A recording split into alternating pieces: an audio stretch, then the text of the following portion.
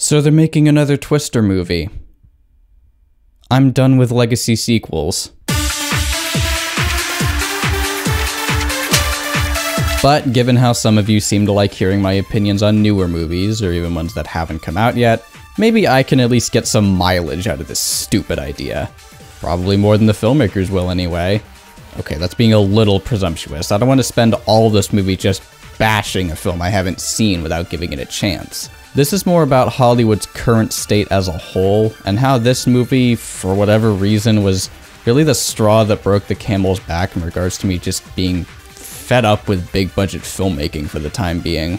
Because up until recently, almost every legacy sequel, which is just shorthand for a follow-up released many years after the last installment of a franchise, at least made some semblance of both artistic and monetary sense. Series like Star Wars and Ghostbusters take place in universes that have a lot of potential for different kinds of stories to be told. On top of being cultural juggernauts with a lot of nostalgic appeal, meaning there will almost always be a market for new adventures in that world, there's also just a fair amount of story potential, which means that if the filmmakers work hard enough, they can pull something together that has value. Said attempt's success in that regard has been spotty, but you at least understand where films like Ghostbusters Afterlife or the sequel trilogy are coming from. And then you got films like Twisters.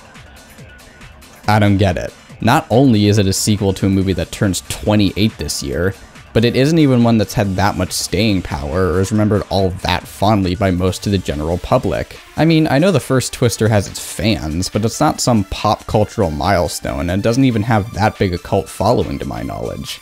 It's just sort of an above average 90s disaster movie, nothing more. This sets this sequel apart from things like Top Gun Maverick. Even if that movie wasn't good, its existence would still be a little more justifiable simply due to the first Top Gun having left much more of an impact than a movie like Twister. The original Top Gun may be silly 80s schlock, it's debatably a good movie, but it is definitely an iconic one, and so it makes some sense to return to it 30 plus years later. The same goes for Independence Day and its sequel, even if that one sucked, or so I've heard. I don't know, I didn't watch it. Did you? Both of those original movies, while of questionable degrees of quality, did have enough lasting power to justify a continuation. This is closer to making a sequel to something like 2012 or Unstoppable. Like, just why? Who was asking for this story to continue? Who demanded the Twister universe be expanded upon by making a sequel 28 years later? I guess to all three people who wanted that, this is your lucky year. I know who it won't be a lucky year for though. The studio's financially backing this film, because I cannot imagine a world in which it turns a profit, because again, I just don't see where the majority of the audience lies.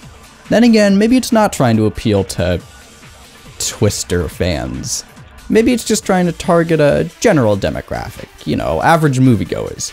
People who don't tie themselves to particular franchises and are just regular Joes and Joannas who want to go out and watch a movie on a Friday night without having to think too hard about it. God, I envy that sometimes. But if that's true, then why bother with the name?